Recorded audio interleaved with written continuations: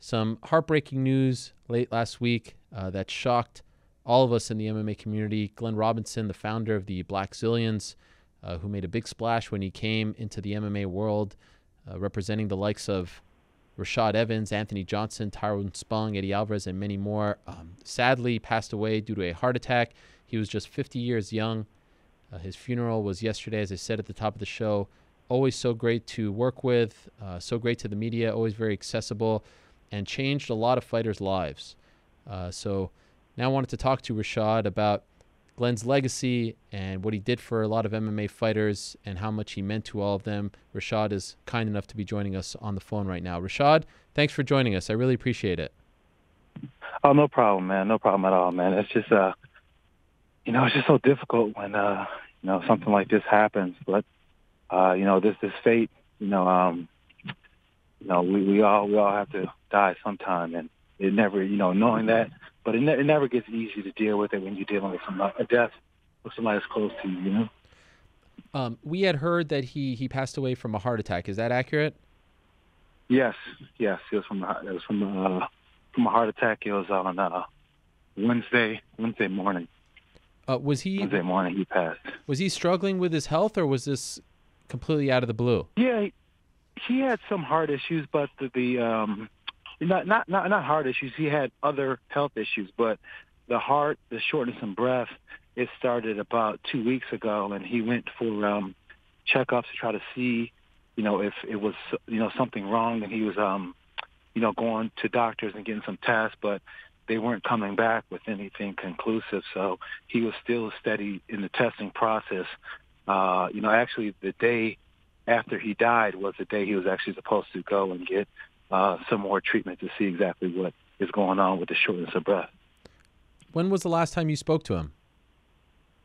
I seen him at Tyrone's fight 2 weeks ago, but him and I really didn't speak. Him and I really weren't, speaking regularly.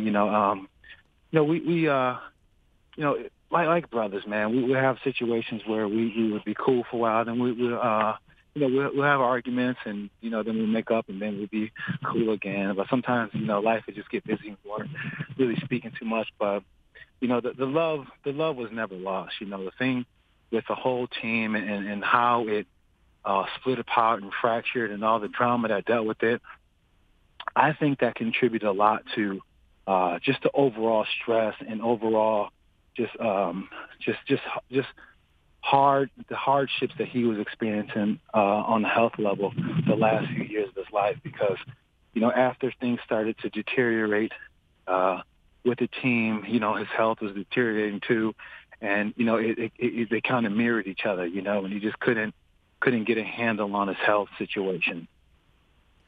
What's that? Oh, I was going to say that I spoke to him a little bit as the team was somewhat dissolving and some of the fighters were leaving the team and he was no longer representing them. And it seemed to me like this was heartbreaking for him, that he poured a lot into the sport and a lot into the team. Do you feel like that contributed to his poor health? Yeah, just because he was very upset about it, and I think it definitely had its factor. But also not for nothing, lifestyle too. He not to say anything bad about him, but he just he didn't take the best care of himself. He was always so busy trying to put out fires or trying to do something, that he just really was always just focused on the task of just creating. That's what he always was into. Making tools and trying to find a way to make projects work. So that's what he put in front of doing the things that he should have done to make sure that he was living a healthy life. You met him Sorry, I don't mean to interrupt. Go ahead. No, go on. I was just going to say, you met him at an interesting point in your life, because that's when you were leaving Jackson's and there was all that drama with John Jones and the coaching staff over there. How did you meet him, and how did he get you to move to Florida and be sort of the captain and the face of this team? Yeah, so I met him through a manager that I had of mine named John Rubenstein. John Rubenstein was a manager that I used for acting, and he was working at the time. John Rubenstein was working with Glenn Robinson, with somebody else with another project, and he thought it'd be Robinson thought it'd be a good idea if me and Glenn got together and met, and we did, and we had that synergy, and it felt like a natural fit, and Glenn and I were close right away from day one, and just the heart that Glenn had, that's the thing that hurt me about anything, because here's the reality of the situation. Like, he didn't. I guess the impact that he had and what he did for a lot of people, it goes unnoticed just because of the way of how it ended. Glenn, he took care of a lot of people. A lot of fighters on the team, he would take care of these guys, and he did it for the purest intentions. It wasn't like he's ever like, okay, I'm gonna lend you $5,000, but I want $7,000 back. It was never anything like that. A lot of times Glenn would pay fighters their rent, give them money to live. He would literally come from his own pocket to take care of these guys. And when he wasn't able to do that, he didn't say, hey, I can't do it anymore. Pride took over, and pride didn't allow him to say what he can and can't do. He enjoyed doing that. He enjoyed helping people out. So when he wasn't able to do that anymore, he started, he didn't adjust his promises, because he still believed and still wanted to help people out. And then that's where people were like, wait a minute, he's screwing me. He's not, and that's when people started to pull away. And also when he got sick, he didn't communicate or didn't want people to know how sick he was. So he wouldn't speak to people when he got sick. And people took that as like, okay, he's pulling away from me. So it just kind of separated the whole team.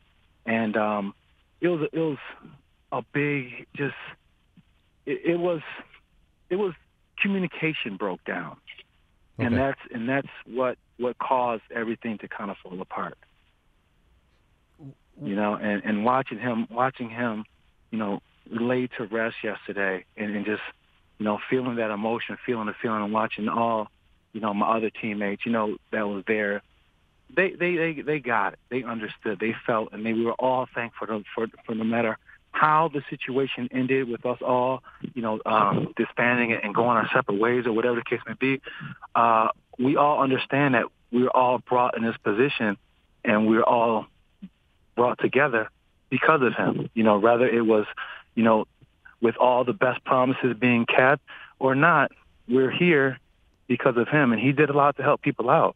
And that's what I was sitting there at his funeral just thinking. I'm like, man, we're all here because of him. And, him and I had our problems, but at the end of the day, I wouldn't trade anything because I enjoy my life now, How was the funeral?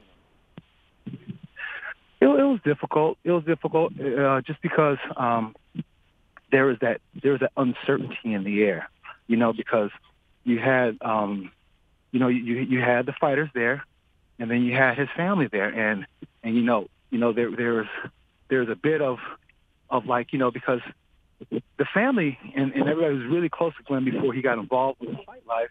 They look at him spending all his personal money and diving deep into this business venture, and it looks crazy. You look like he's losing his mind. And for a while they thought he was losing his mind, but they kept supporting him.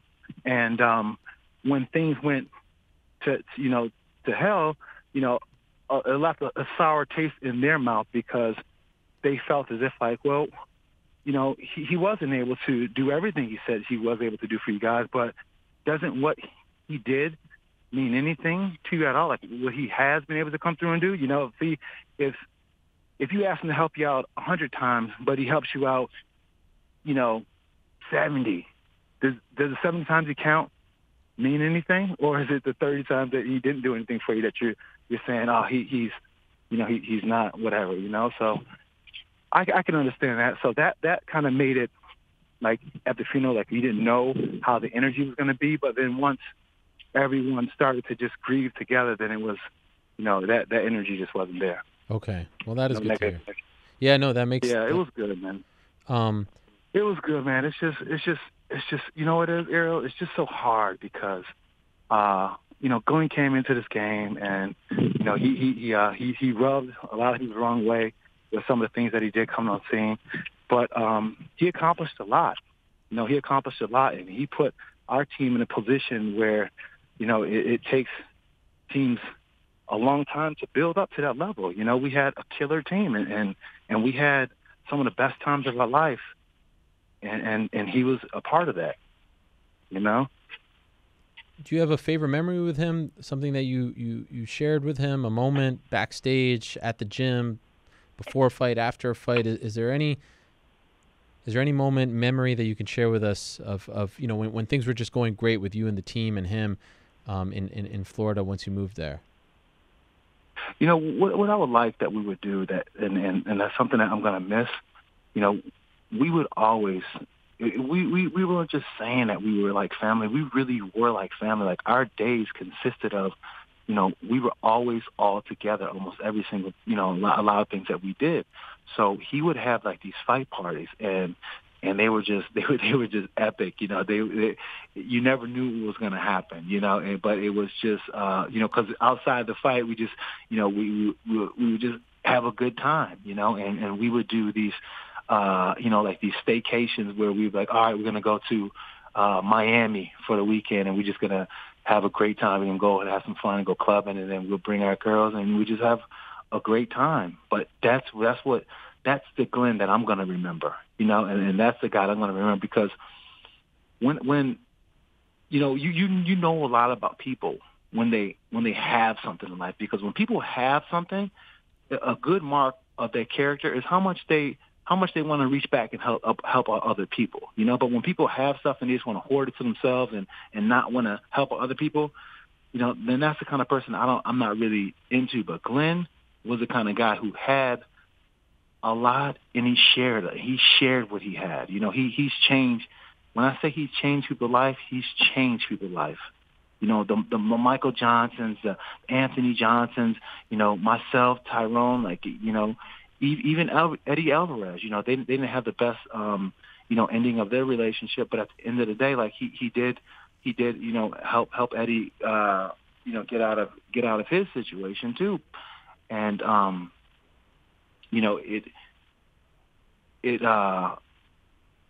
it may have not ended the way Eddie wanted it to, and a lot of guys had wanted to, but the effort, the trying. To me, that matters a lot. I'm happy you said that about family, because I remember speaking to him, would speak to him a lot, and he would refer to guys like you and Anthony and Tyrone as his sons. And I always found that to be interesting, but he would actually say that when talking about you guys and how proud he was of you, about what you were doing. I remember when Jordan Parsons passed away, how devastated he was. And talking, I spoke to him recently, not that long ago, about Tywan Claxton and how excited he was about him. So he was just really proud of all of you, even off the record, behind the scenes, and it was just shocking to hear of his passing. I appreciate you coming on, Rashad, and talking about him a little bit. Man. And I hope that people remember all the things he did in the sport. Yeah, no problem, man. I appreciate you having me on, man. Glenn is a great guy, and I don't know.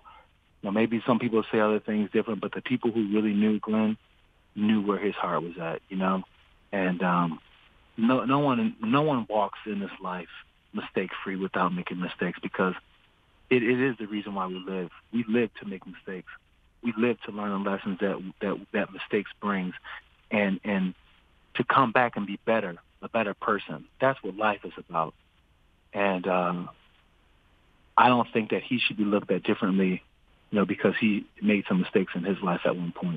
He was a great man, and even though the team didn't work out the way that he wanted it to, I'm forever a Blackzilian, and I'm forever proud to call him a friend of mine. Thanks for doing this, Rashad. Hang in there. And again, thank you. My condolences to you and the team on his passing. Thank you. I appreciate it. Thank you so much. All right, there he is, Rashad Evans, remembering Glenn Robinson, who passed away late last week due to a heart attack. Wished the best to his family as well. His daughter actually would do a lot of interviews, post them on YouTube. He was very proud of her as well. He'd show me clips of what she was doing, and was always glowing when speaking about her. So wanted to wish our condolences to his family as well.